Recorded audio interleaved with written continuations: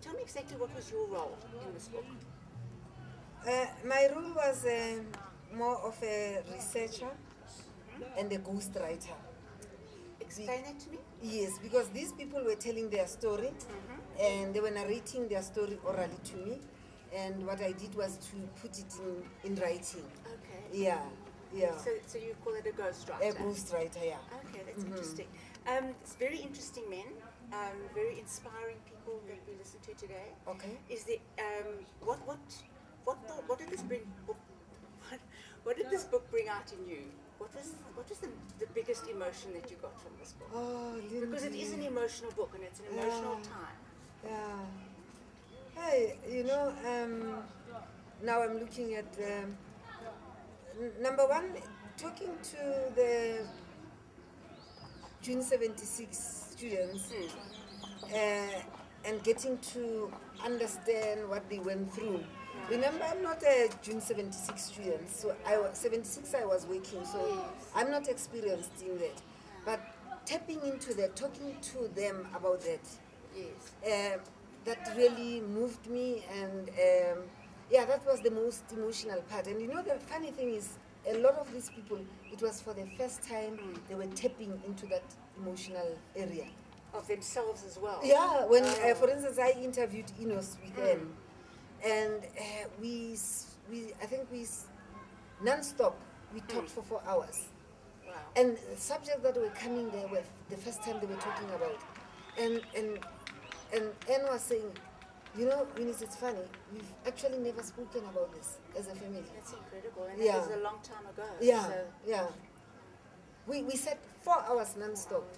And you'd already decided to do the book at that stage? Oh yes, that's when I was doing the you know, the research and the interviews. Okay. Yeah, yeah. So very emotional, because when I read this book, I got emotional. So okay. So that's why I was actually asking you. It must have been much more for you actually speaking to the people and finding out more about them. Yeah. Somebody said something interesting. They said rewriting history.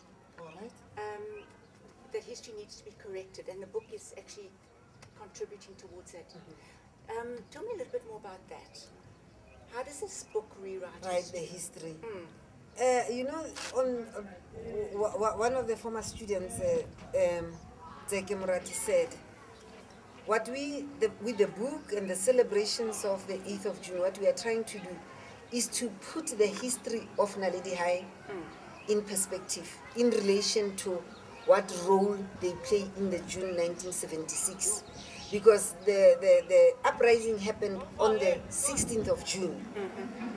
But at Naledi High there was an incident that started on the 8th of June. And that is the part that has been overlooked. And that is the uniqueness of Naledi High as a heritage school, is that on the 8th of June the police came in here and their vehicle was banned. And that's the part that has been omitted, and a very significant part. And if we don't talk about that, then there's nothing to talk about Naledi. If we don't talk about the 8th, because it was a big incident that happened on the 8th of June. So we're trying to put that in perspective in relation to the 16th of June. Yeah.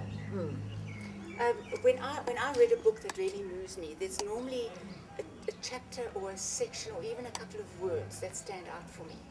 Have you got a part in this book which is your favorite? Yeah. There's quite a few. The one that I like most, it's the one where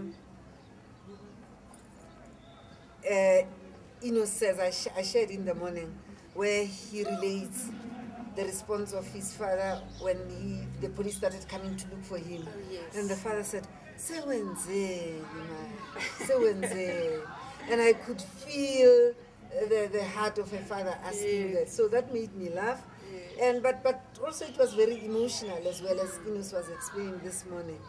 And the second part, still on Enos's chapter, is when Helen Suzman asked in Parliament what happened to the boy that wrote that letter and caused trouble at Naledi. And the minister replied and said he had the youth has spirited away. Oh wow. Yeah. And you know what that meant, Lindy? It meant they knew that they are looking for him and he's going to die. Yeah. Yeah. Oh my word. So that's the other part, and then the second part that's more interesting is on the chapter that's written by Oupa Ngwenya.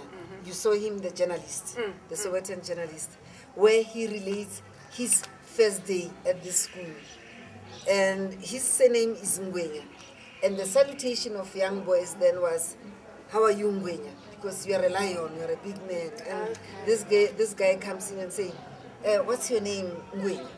What's your name, Tiger?" And he says, "I'm Ngwenya, I'm Tiger." He says, "No, man, Tiger, be serious, man. What's your name, Tiger?" And so they kept on talking until finally Khotso realized, his real name is Ngwenya. But the way Oupa, because he's a writer, so the way he relays that story is very dramatic and very funny. Yeah. And actually that was the best chapter that was very easy for me to write, mainly because I was narrating a part that was narrated by a writer. Okay. Yeah, yes. so it was very funny. You could almost relate on the same level. Yeah, and very humorous, Yeah. That's what I love as well, is amongst all the tension and the drama and the pain, is that humor that comes through. Yeah. Which makes it so interesting, because we're dealing with real life people. Yeah. So this must have been a wonderful experience for you. Yeah, to walk with these people through these years. Eunice, this is such a rich subject. We've gone through history, we want to correct history, we're on the right path, you've had all these interviews with these fascinating people, you've written the book, Ghost written the book. Where do we go to from here?